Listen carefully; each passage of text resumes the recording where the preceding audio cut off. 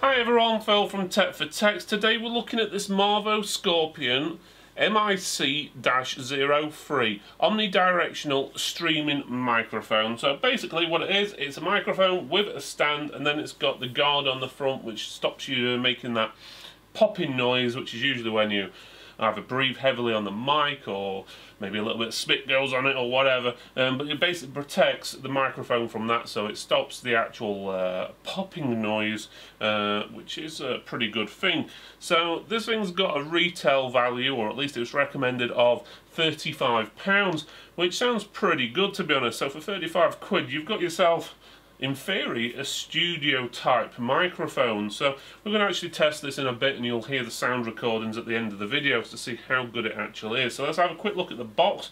So it says it's got a built-in sound card, so that generally to me means it's got a USB on there, so it's really down to the quality of the sound card, what's built into it, rather than the sound card you've got built into your PC. So if you've got, let's say, a sound blaster sound card in there, it's going to bypass that. It's going to use its own sound card, what's built into it, to do all the recording. So that could be a positive or negative depending on how good your sound card is.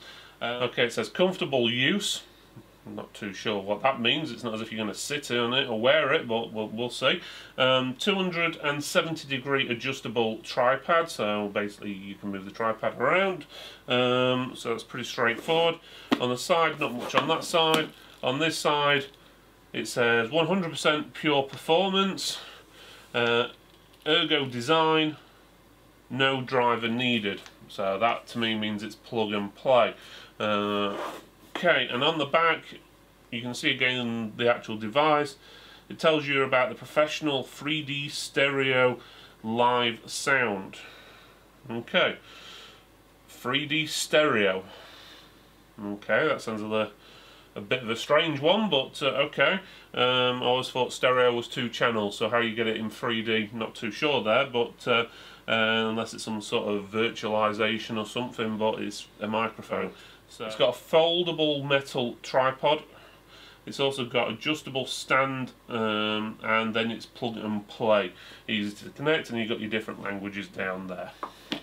Okay, so this is what's in the box. First we'll start with the manual. So we've got the installation guide, which I'm guessing is going to be pretty straightforward.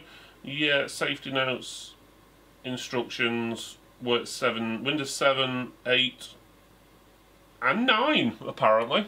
I didn't know there was a Windows 9, but yeah, Windows 7, 8 and 9, and then it's got further down it says Windows 7, 8 and 10, so I'm guessing that's a typo, or hopefully, because I've definitely missed out on Windows 9, that's for sure. Tells you on the back about how to change volumes and set it as a default microphone as well, so it's pretty straightforward. Then you've got the mic itself with the stand already attached. The stand does spread out like that, and then your microphone sits like that, so that's not too bad of a problem. The cable is a standard rubberized cable, nothing special, not braided, anything like that. This arm here is where you attach your guard, so it just tightens on. There we go.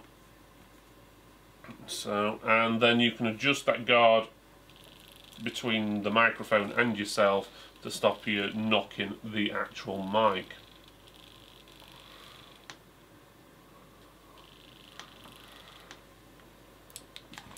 Also in there is the sponge what goes over the mic itself, which is a little crumpled up. These do generally sort of pop out into shape after they've been out of the box for a while.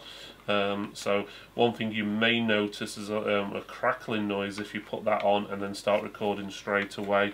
It's usually where the sponge is actually expanding, so I'd suggest either leaving that off if you wanted to record right away, or put it on and then let it rest there for a good while for the sponge to pop into place. But otherwise it looks pretty good. You've got everything there you'll need.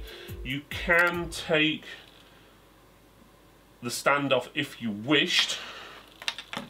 It's just basically going to be a screw what goes all the way through here. That bit will come off. So if you can find a way to mount it into some sort of arm or something, you may be able to. The microphone itself does come out of this. It just slides out like that, and then you just thread the cable through, and you want it back in. It just slides in the middle of these little rubberized ropes, which basically hold it in and stop it vibrating, and it stops it knocking against things and obviously making sounds that you don't want it to. So that's good. It's quite neat, and really for £35 you can't really ask for more. But obviously the telltale sign is if it's going to be any good is what it sounds like, which is what we're going to do now. Okay, to give you an idea of what this sounds like, I'm actually using the microphone now. I've got the volume settings set at 100%, and it is roughly, I'd say, around about 30 centimeters away from my mouth. So saying that, it sounds actually pretty good for a product which is extremely low priced. This microphone, in reality, sounds better than some of the ones I've seen on the market, like there's a Trust one I've seen out there which is around about £100, and it sounds better than that. You don't have to be as close to the microphone for it to basically hear what you're saying, and it's a lot better than using a built-in microphone on a webcam or a headset. It sounds a lot better.